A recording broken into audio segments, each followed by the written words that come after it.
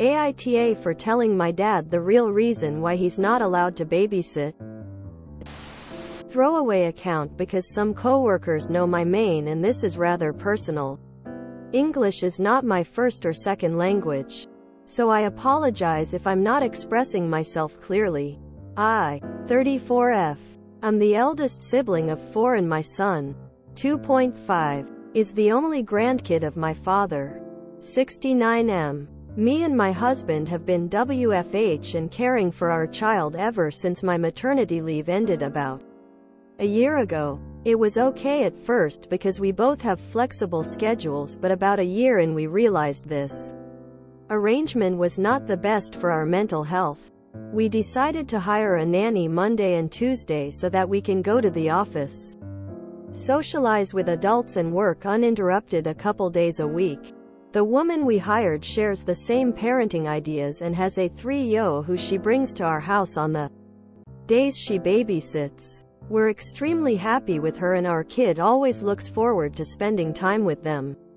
My father, retired, is extremely unhappy we don't just bring the child over to his and leave his grandson with a literal stranger instead of family.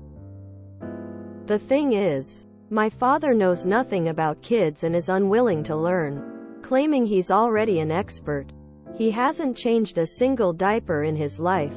He was the kind of father that comes back from work, eats dinner, scolds the younger kids for 15 minutes and retreats to his office to drink whiskey and read for the rest of the evening. Ever since my son was born, Dad has been giving unsolicited parenting advice that are borderline insane, like telling me to potty train a 4-mo and mocking my parenting choices. I've put up with him only because I know how hard it's been for him since Mom passed away 3 years ago, but I would never trust him with my kid. This weekend he came over for dinner and we had a huge fight about the nanny situation. I lost it and basically told him I'd never leave my son alone with him because he's incompetent to a point it's dangerous to leave a child alone with him. He got offended and told me he knows much more than I do because he raised 4 kids. This is where I might be the asshole. I told him he didn't raise us. Mom did.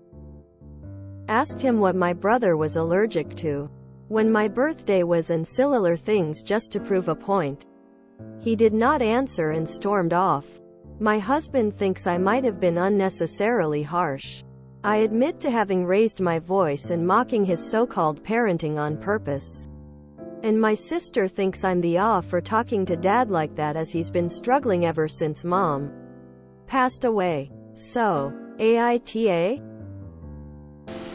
He was not a father and expects to be a grandfather? Talk about being out of touch with reality. Lol. NTA. NTA. Not only does your father not respect your decisions, but he's not willing to make any effort to possibly look after his grandchild one day. There's no reason for there to be a fight about this. You and your husband hired a nanny and no one has a say in it. It seems that your father was insistent and unpleasant, and he ended up facing the consequences. Your dad doesn't know what his own children's allergies are. Hell no, your NTA. He had his chance to prove his skills in childcare, and your first-hand experience tells you that he's incapable. Your baby is not the way to test him. He has to know that his wife did the majority if not all of the childcare, so it's ridiculous for him to keep pushing you about it and then getting mad at you when you told him the truth. Yeah, maybe it was harsh, but your child's safety is not the time or place to back down to keep from making waves. NTA. This is a classic, don't dish it out if you can't take it, situation. He's been on the attack for a while. It's time for that to stop. NTA. Any parent who does not know their child's birthday has failed as a parent. NTA. He feed around and found out. All you did was tell the truth. And he wasn't able to handle it. If he can't handle an adult discussion without a tantrum, he certainly isn't able to handle taking care of an actual child. NTA. You guys need to stop using the "mom passed away" excuse. It's been 3 years. Longer than that child has been alive. If he still cannot function, he needs to seek out some mental health and grief resources. Your reasons are perfectly logical. He seems like he needs to win this fight, and the parenting decision fights, more than he wants to spend quality time with his grandchild. With all kindness, your mom passed 3 years ago. Are you supposed to treat your father with kitty gloves for the rest of his life? That could be 2,530 more years. NTA. As a very much hands-on father that has changed many a diaper, I'm with you. He has no clue. He doesn't get to do it. NTA. You were harsh. But could he answer your questions? I'm assuming no. As a mom, we have to put the safety of our kids above all else. Even dad's feelings of loss. Your dad sounds like he doesn't know what to do with himself. Looking after your child was probably a way for him to feel like he has direction. Perhaps you and your sister could look into places he can volunteer or hobbies he can get into. Your mom sounds like wonderful and he feels lost without her. He needs his own life but perhaps has no idea how. Good luck. To have the entire hyperbolic confidence of an incompetent man. Some people get the shock of their lives when they're no longer indulged in failing upwards. NTA. NTA. The thing is, you wouldn't have had to tell him the truth if he wasn't the one constantly brining up a situation. That was none of his business. He could have gone on thinking he was this awesome dad if he didn't keep trying to run your life. You were not harsh until you needed to be due to his badgering you. NTA. Your dad sounds like any number of parents who rewrite their parenting history in their own minds, so they don't have to face just how horrible they were at it. The fact your dad doesn't even know one of his kids' allergies is telling. As your sister, if she has children, she is welcome to leave them with your father if she so chooses. However, your children will not until they are at least a legal adult who can drive away when he starts any of his child-rearing foolishness.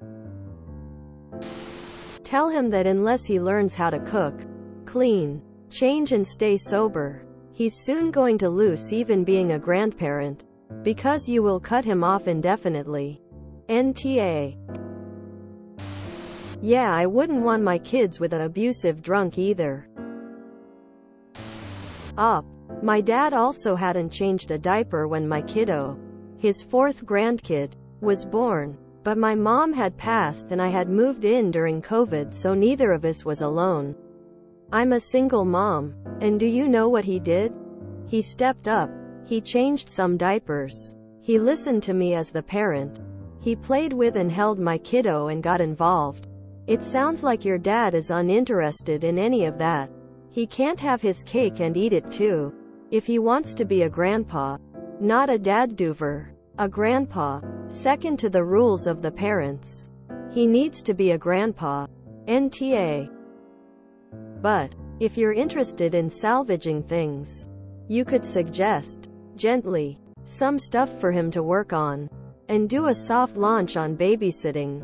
Maybe ask him to come over for an hour or 2 on a day you work from home so you and your husband can concentrate on work, but also you're there if there's a problem to help smooth the way.